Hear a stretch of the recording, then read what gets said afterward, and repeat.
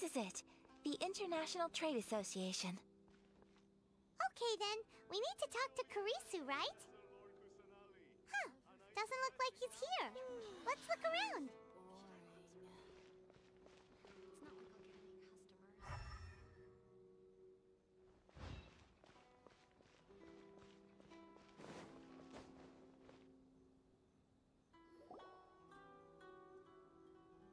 Look, there he is.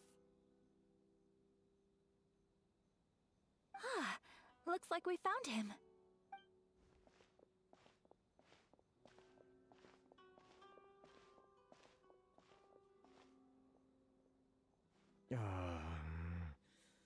What am I gonna do? Mr. Kurisu, are you alright? Oh, you're Miss Sayaka from the Kamisato clan. How do you do? Better than you, it appears. And if it isn't the Traveler, I haven't seen you in a while. I take it you've been out of Rito? Thanks again for your help last time. The association is back in business, and it's all thanks to you. That's great, but, why were you staring into space just now?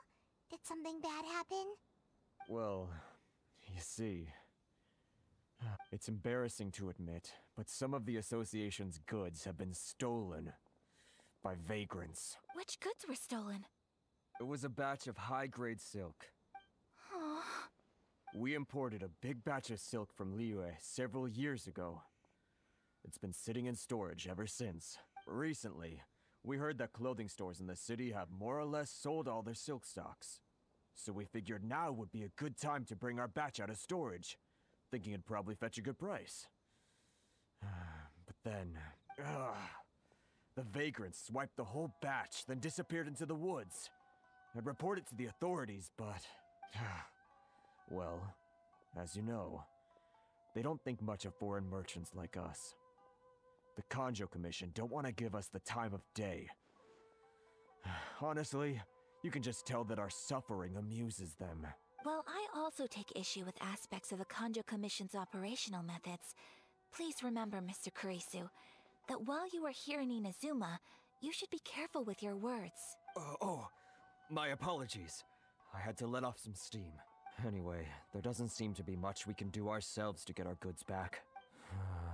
Perhaps I'm doomed to go bankrupt after all. I am afraid I can't intervene in an official capacity, but I can still help you get your lost goods back. Of course, I would never... Wait, what? Huh? Yes, acting in my own capacity, mind you. Even then, there is no escaping the fact that my every action and word will be seen to reflect on the Yashiro Commission and the Kamisato clan. I do so not without reservation, so I hope that you will treat this matter as confidential. That aside, as I'm sure you're aware, I'm afraid that I won't always be able to help you in such circumstances. Given your position and that of the International Trade Association, please try to exercise more caution in the future. You do not want to incur further unnecessary losses. We will. We certainly will. But, are you sure this isn't gonna cause any issues for you? What if someone high up in the Kanjo Commission sees what you're doing and doesn't like it? You're a highly respected member of society. Surely putting your neck on the line for small-timers like me can't be worth the risk. Very humorous. Let's not forget that I am the eldest daughter of the Kamisato clan. I would be very surprised indeed if anybody in the Kanjo Commission felt that I was accountable to them for my actions. Whoa, that sent shivers down Paimon's spine. Does everyone from a powerful clan talk like that? Mr. Kurisu, I need to know the exact time and location of the theft, and anything that stood out about the perpetrator's appearance. Thank you so much. Let's see, it was 2 hours ago now, over at the, Everyone, please follow me to the scene of the crime. The investigation starts there. All right, off we go!